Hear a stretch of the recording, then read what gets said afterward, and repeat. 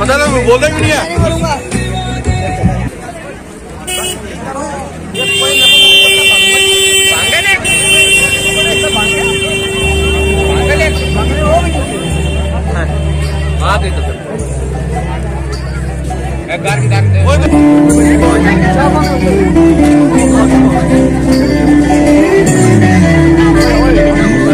भारतवर्ष के साथ साथ जिला पूंछ के शिवखोड़ी मंदिर पूंछ में भी बड़े ही हर्षोल्लास के साथ यहाँ पे शिवरात्रि का पवित्र त्योहार यहाँ पे बनाया गया। लगभग यहाँ पे अभी तक क्योंकि 5000 से ज्यादा लोगों ने दर्शन कर लिए हैं यहाँ पे।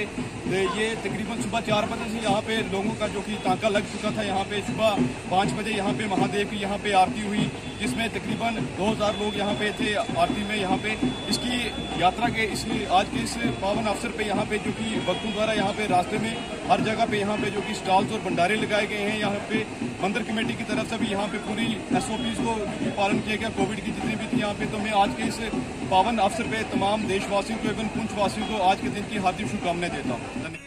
और मेरी व्यापार मंडल की पूरी टीम की ओर से आज शिवरात्रि के मौका पर सारे ही पूंछ निवासियों को दिल की गहराइयों से मुबारकबाद देता हूँ।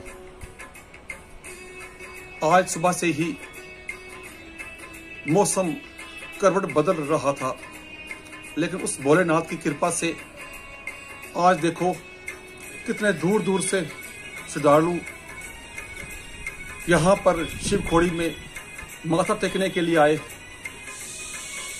और बेल्ट फोर्स का भी बहुत अच्छा तामन रहा। जिस तरह के कोविड-19 को देकर SOP का पालन मैं मुबारक दूंगा SP साहब को, जिन्होंने बहुत अच्छे तरीके से हर जगह पुलिस की चौकी लगाई हुई थी, पुलिस के कर्मचारी थे। और मैं हाथ जोड़कर उस वाहिगुरु जी से ये अरदास करूंगा कि ये जो हमारा पुंछ का भाईचारा है, हिंदू मुस्लिम सिख कोई मजहब का या त्यौहार हो, यहाँ पुंछ में हम उसको एक करके बनाते हैं।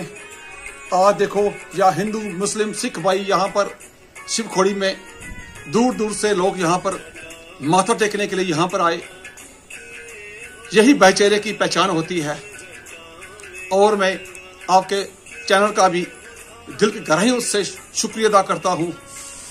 लास्ट में फिर शिवरात्रि के मौका पर हाथ जोड़कर सर्वनी हिंदू भाइयों को मुबारकबाद देता हूँ।